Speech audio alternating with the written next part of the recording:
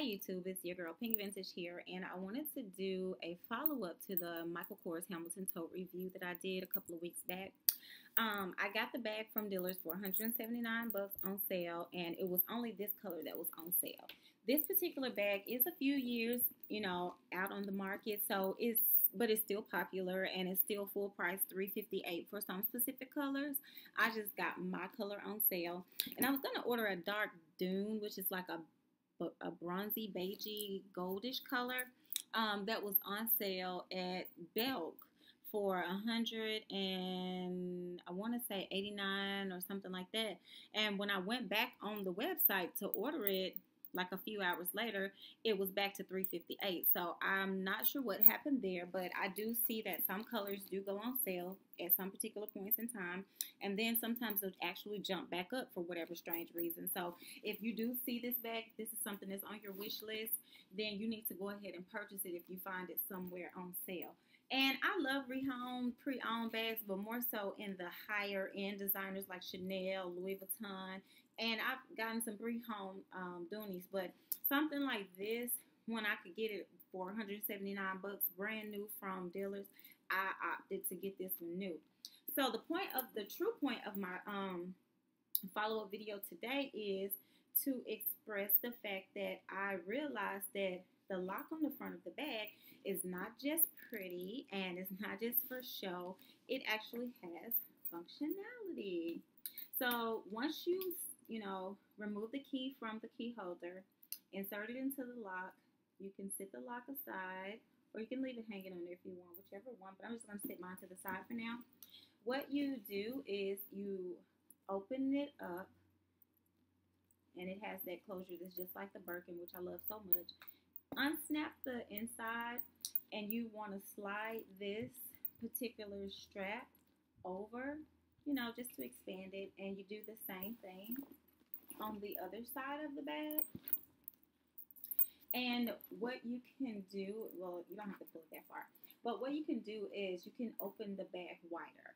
And I didn't notice this until I took my lock, well, I didn't take the lock off. What I did was I opened it just like so, and I stuck the lock back on, and I just wore it like this for a day. So I realized in wearing it like this that it was opening, really wide. I had it on my shoulder when I went to the post office, and I was just like standing in line, and I had packages in my hand, and I was like, wow, let me, when it was time to grab my wallet, I was like, wow, I can really see everything in this bag right now. And of course, to me, the look was different. Because I was just trying to think of something to do to switch it up. I was even thinking about putting like a charm or a keychain on here and taking the lock off. Just trying to be creative and different. Since I said I wanted to wear this bag for a while, I was like, well, if I'm going to wear it for a while, I'm definitely going to have to switch something up on the bag. So I was like, maybe I could stick a charm on the side of the chain or something. But then when I got the idea to do this, I realized that it expands the bag, and I was like, silly me. In my video, I was like, well, I don't know what this is on here for, like, other than why you would want to take it off, and it's cute and blah blah blah. But I'm like, no, it's actually a part of the bag's function if you want to expand the bag. So as you can see, you can like literally look down inside of the bag and find anything and everything that you wanted, just with it being expanded like this. And it also gives you more room if you wanted to, use it for a temporary situation. For example, I had my laptop, my lunch sack, and my cup on the side. And the cup is spill proof. So, it was okay. And I have a quilted lunch sack from Vera Bradley. So everything was like protected. So it's not like I just had this random stuff in here that could just easily spill into my bag. But the point of all that is, see, once you snap it closed, it's still really wide open. The point about that was it makes the bag more of a all-around bag, which was one of the reasons why I picked this pretty bag up, because I wanted something that could be a work tote and a handbag all in one.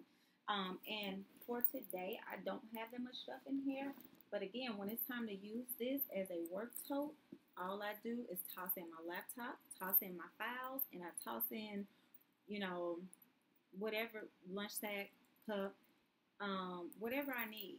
And I did spill some milk in here from Starbucks when I got my coffee, but it was just a couple little drops. And honestly, it wiped up easily because it spilled more so on the Saffiano leather, like the back zipper part of it.